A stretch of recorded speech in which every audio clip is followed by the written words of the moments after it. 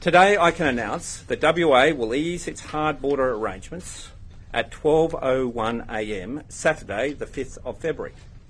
This date is locked in, giving Western Australians and local businesses certainty and the ability to plan and be ready for the transition early next year. With a vaccination rate of 90% and reasonable public health measures, the health advice is clear.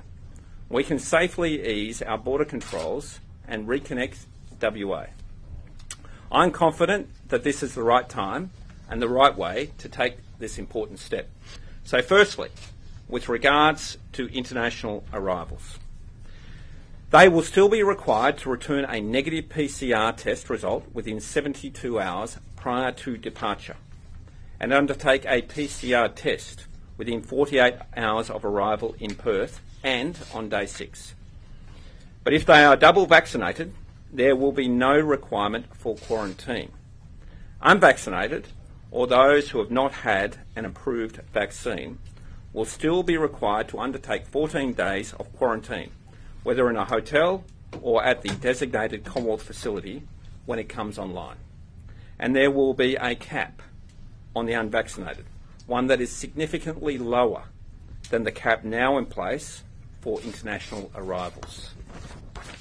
It should also note that any international border arrangements after the transition date will of course be subject to the Commonwealth Government's biosecurity settings. Secondly, domestic arrivals. All domestic arrivals into WA must be double vaccinated unless ineligible or medically exempt. I repeat, all domestic arrivals must be double vaccinated. For travel, proof of vaccination requirements will apply for anyone aged 12 and over. We'll also have testing requirements for those arriving into WA based on the length of the trip. If your trip into WA is for 6 days or more, you must receive a negative PCR test within 72 hours of departure and undertake a PCR test within 48 hours of arrival into WA. If your trip into WA is for 5 days or less, you must receive a negative PCR test result within 72 hours of departure.